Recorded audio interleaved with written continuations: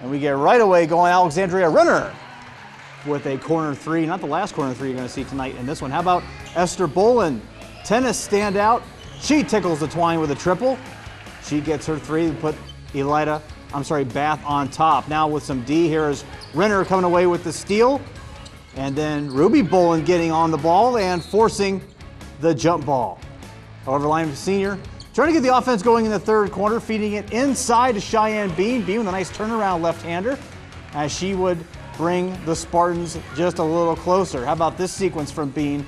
Misses it, but follows her own shot, able to stay with it, gets around the defense, puts it up and around. Now Lima Senior only trailing by 2 at this point.